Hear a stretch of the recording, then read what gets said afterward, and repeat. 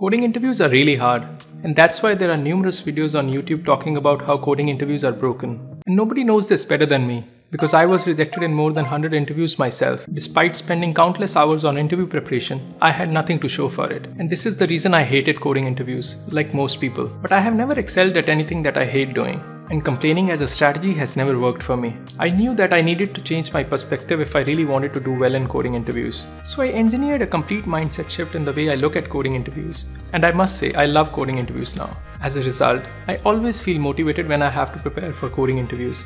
And this has worked wonders for me. Not only did I land a job as a software engineer, I managed to crack coding interviews at Google, Facebook, and Amazon. And that's why I made this video. Today, I want to tell you all the reasons why I love coding interviews. First reason I love coding interviews is because they make software engineering accessible to everyone. Can you imagine breaking into, let's say, civil engineering without a formal degree? It's next to impossible to do so. But in software engineering, you'll find many people like me who have no formal training in programming and are able to do so. And that's because coding interviews test fundamental skills rather than technology-specific skills. I still remember the very first coding style interview question I attempted. It was related to rotation of an array. I spent an entire day trying to solve the question, but I failed. Next morning, I gave the same question to a friend with no programming experience, and he gave me the algorithm in 20 minutes. He could not code it up for me, but we could see that the algorithm worked. And that's the beauty of coding interviews. You don't have to master any particular language because languages come and go. You also don't need to be an expert at a particular technology like React or Angular. Who knows how long they'll be around?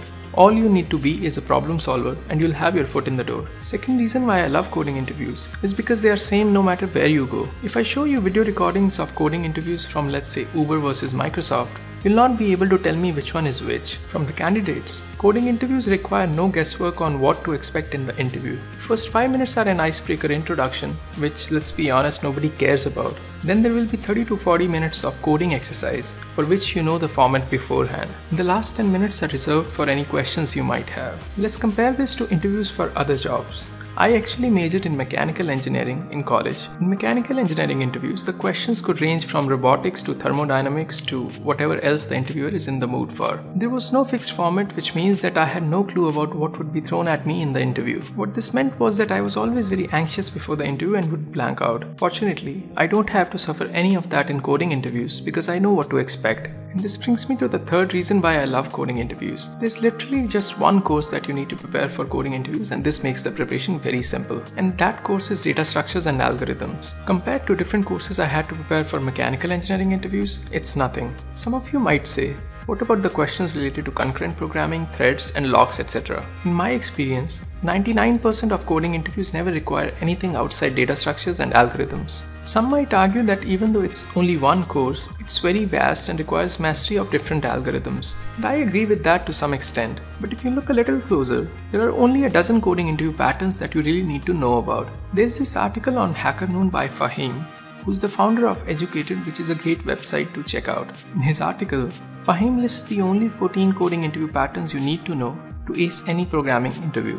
These patterns include sliding window, two pointers, and cyclic sort, etc. And if you ask for my opinion, I'm a strong believer in Pareto principle, which says that 80% of the outcomes come from 20% of work. So if you carefully pick the most as 8 to 10 patterns out of these 14, you are good to crack most of the coding interviews. 10 patterns or one course is all you need to crack coding interviews, and I love it. Next reason why I love coding interviews is because they are very objective. In most coding interviews, they make you run your code and test it at the end.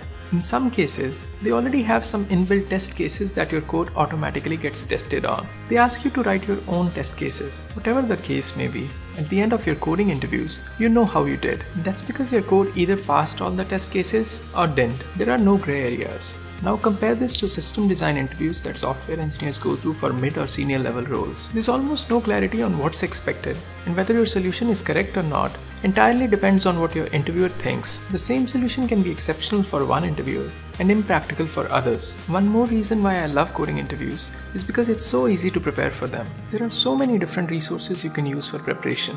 If you're looking to learn data structure and algorithms, you can go to Udacity and do this course by Google. If you don't like this more interactive way of learning, you can always go to Coursera and do this course by Princeton University. And the best part is, you can access all this for free. You might say that online courses are there for so many majors, not just computer science. I want more help. Well, You can go to resources like HackerRank or LeetCode for interview preparation. These resources are partially free. If you're like practicing interview questions is fine, I want to see some past questions asked by a particular company, you can do that too. After doing interview preparation, if you're still underconfident and want to do some mock practice interviews, there are some resources for that as well. If you're still not ready, well, the only other thing you can do is maybe hire someone else to give interviews for you. But I don't recommend that. Sixth reason why I love coding interviews is because they are very collaborative in nature. Your interviewer is always there to help and guide you to the solution. I still remember this coding interview I had at a very popular fintech company. As I was working on solving the coding problem, I defined a helper function that I use in my main function. The interviewer figured out that I was going to need some more helper functions that are just a small variation of the helper function I just wrote. So he wrote all those functions for me as I was working on the main function. I used all the helper functions he defined, and when we compiled and tested the entire code, it worked as expected.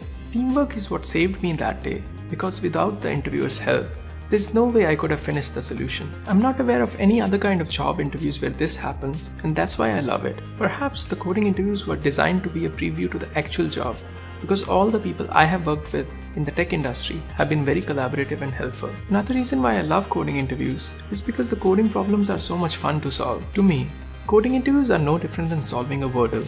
For those of you who don't know, Wordle is a very popular game where you get 6 chances to get a 5-letter word. Like in Wordle, you start with something suboptimal. In the context of a coding interview, that would be similar to coming up with a brute force solution.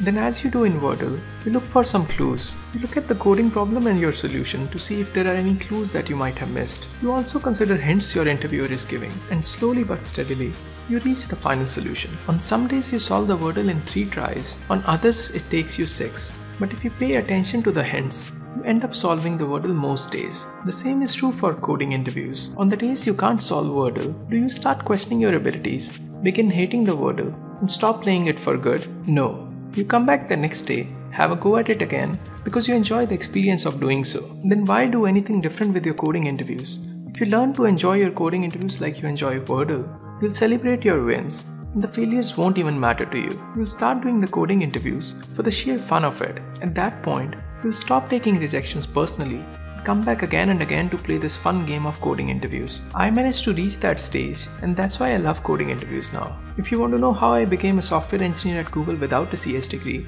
you can watch this video at the top. If you want to see my 5-year coding journey, you can watch this other one at the bottom. I'll see you in the next one.